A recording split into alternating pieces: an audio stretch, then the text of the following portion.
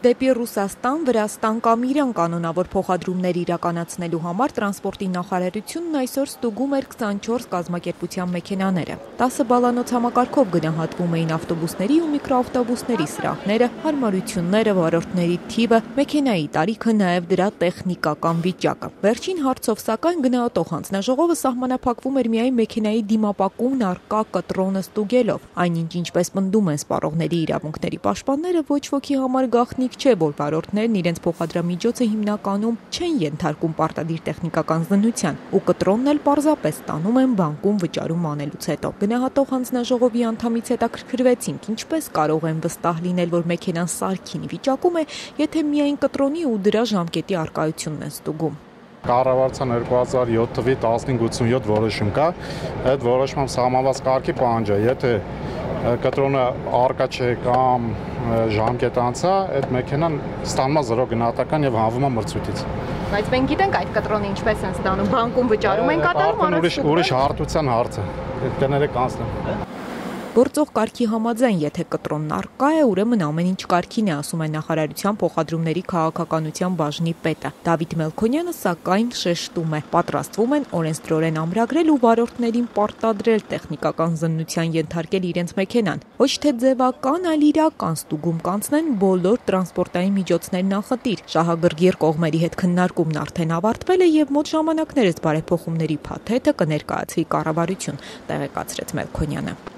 Ըստ մեր նախագծի մենք առաջարկում ենք ընդհանրապես վերացնել կտրոնը եւ իրականացնել փաստացի տեխնիկական զննություն, տեխնիկական զննության տվյալները կտանք ճանապարհային ոստիկանության, ճանապարհային ոստիկանությունն էլ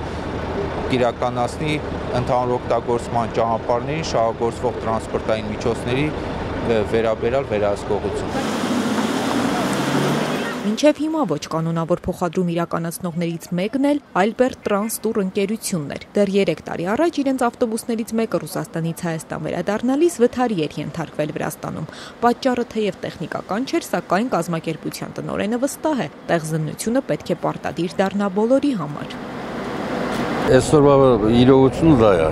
պետք է տեղզննության կտրոնը գնաս։ Բոլորի մոտ էլ տենց։ Բայց արդյոք դա մեքենայի տեխնիկական նորմալ վիճակը ապահովում։ Դե երևի այս մեքենաների կանոնավորների համար ինչ-որ մի բան փոխվի։ Վթարների ռիսկը նվազեցնելու եւ միջազգային փոխադրումների դաշտը կարգավորելու համար օրենքը խստացվել է դեռ նախորդ կառավարության օրոք։ Ըստ այդմ կանոնավոր փոխադրողները պետք է ունենան արտոնագիր, ընդունող կողմի հետ պայմանագիր, տոմսերը վաճառեն ավտոկայանից, հստակ լինի երթուղին ու կանգառները։ Տրանսպորտի փոխնախարարն ասում է, այս նորմերի կիրառումը թույլ կտա բացառել անօրինական փոխադրումները։ Գնում են նրան, որ փոխադրման թույլտվություն չունեցողը չհատի սահմանը։ Հենց այս մրցույթից հետո արդեն կլինի պարտադիր պայման, որպեսզի պայմանագիր ունենան ավտոկայանների հետ, որպեսզի բոլոր փոխադրումները իրականացվեն ավտոկայանի միջոցով, թե տոմսերի վաճառքը, թե առհասարակ։ Որպեսզի մենք բացառենք, որ ամեն մեկը իր բակից կարողանում է փոխադրում կատարել, ու դա պատասխանատվություն է, դա մի քանի տասնյակ մարդկանց կյանքի հետ է կապված, այսինքն պետք է լինի հստակ չափանիշներ։ Ամենապահանջված ուղղությամբ դեպի Ռուսաստան փոխադրումներ իրականացնելու համար այսուհետև թույլտվություն պետք է ունենան նաև ոչ կանոնավոր փոխադրում իրականացնողները։ Փոխադրումների քաղաքականության բաժնի պետի խոսքով մեկ երթուղու համար ոչ կանոնավոր փոխադրողը պետք է վճարի 150,000 դրամ, ստանա թույլտվություն, իսկ եթե այն չունի, Ռուսաստանի սահմանը չի կարող հատել։ Այսուհետ պետք է ունենանք թույլտվության ռեժիմ եւ դրանից ելնելով հունիսի 1-ին մենք փոխանակվեցինք արդեն ոչ կանոնավորի թույլտվություններով։ Այսինքն բացառեցինք, որ փոխադրումները երկու երկրների միջև կարող են ուղղակի կերպով իրականացվել։ Ունենալու են կանոնավոր փոխադրողներ եւ ոչ կանոնավոր փոխադրողներ։